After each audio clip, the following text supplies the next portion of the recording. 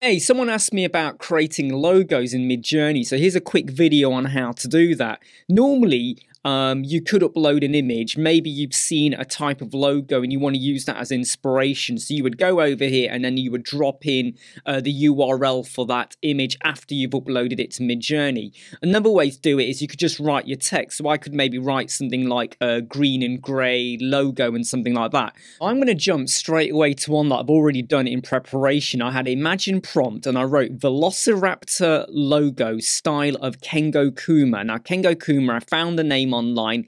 It's a style of art. Okay, so I said style of a particular artist, and I've said green and grey, no background. Now the no background one is a little bit hit and miss someone, but it's hyphen, no background. In fact, I didn't really add anything else. I didn't even add AR or version 4 or anything like that. Let me now show you what this gave me. I don't know about you, but don't they look really, really cool? And all I did was put in the word logo, but then no background, and the word style of Kengo Kuma did make a big difference, I think, to the way that was portrayed. Let's go and have a go with another style. So I'm actually going to take my wording that I've got over here. So we'll go with Imagine Prompt. Okay, we're going to paste that in. This time I'm going to remove the word logo style of Kengo Kuma. Let's pop in the word line before the word logo, and before we get to background, in fact, no, after the word logo, I'm going to add in a vector like that. Let's see what we get there, because I'm hoping I'm going to get like a line effect rather than the more filled out. So let's go with that. And while that is generating, I'm going to pop in another one. Japanese design style with a comma again. And again, let's just activate that one. And the last one we're going to go for is Imagine Prompt. And I'm going to paste in my words. And I'm now going to say Royal emblem. So Royal emblem of a Velociraptor, green and grey, no background like that, okay? And again, we're going to hit that. So now I'm now going to show you the results, and the prompts for all of these will be in the video description below, okay? So you can go away and play with it. Here was the original green and grey Velociraptor logo in the style of a particular artist. Here's the one now, which is more of a vector line, and if you look at the differences between them, you can see that it is more of a vector effect. I have to say though, they look more like I feel like it's slightly lost the effect of what I was going for. I do really like this one. This one's really cool, you got to admit, right? One of the things though about Midjourney that you are going to have to understand though is that it does start to stick loads of words in.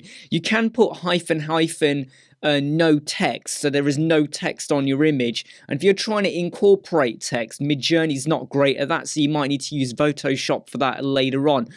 But this was the line vector one. Here's the one now with the Japanese design style, and you can see it's got a slightly more manga anime kind of style going on there.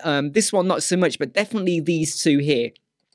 Here's the one with the royal emblem. I can't say the word right. Emblem, right? And you get this nice, like, I mean, look at the way it's done that. It has completely disrespected my wording of no background over here. But here, you do get some nice logos, and these are now made for you to pop your words on. And the final one I did, which I didn't show you, but I'm going to tell you now, is I did basically the same as what I've done here, but I now said in the style of Escher, quite famous artist, if you don't know who Escher is.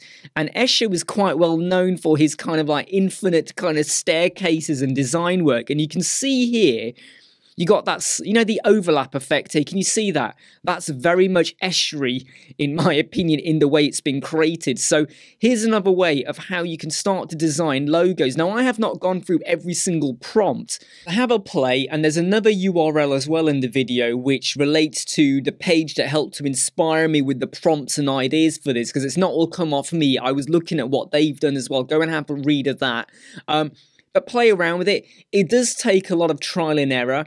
And of course, remember, if you find a particular image you like this one over here, what you would then do is maybe create further variations or upscale it, and then do a variation of that particular one. And, you know, remember, hyphen, no text, if you want to remove any of the wording that you see here, for instance. Hey, I'm Imran. I hope you like, subscribe, share, and follow. I'll see you soon.